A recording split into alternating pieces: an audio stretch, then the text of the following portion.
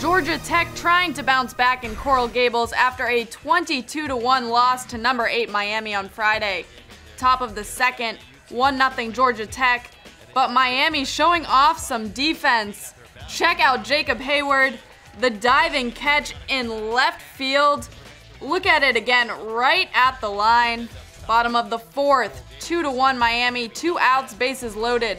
Christopher Barr up to bat, he doubles to right center, sending Heyward and Brandon Lopez in to score. Miami cruising 4-1, but not for long. Top of the fifth had 3 scores for the Ramblin' Wreck, 2 home runs.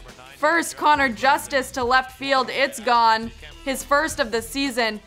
And AJ Murray wanted to do the same. Murray getting his 15th, leading Tech in home runs. We are all tied up. Bottom of the sixth, the Canes bust this game open, 6-4 lead. Zach Collins with an absolute bomb to left field. It's gone, 3-run homer, and it didn't stop there. Next batter, David Thompson.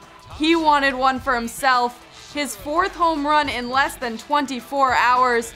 10-4, Miami going absolutely nuts. Still in the inning, Jacob Heyward showed us what he's got on D, but now a 3-run blast to left center, 39 runs in 2 games for Miami. Canes win it 17-4. I'm Courtney Cox, and you're watching the ACC Digital Network, brought to you by Ruby Tuesday.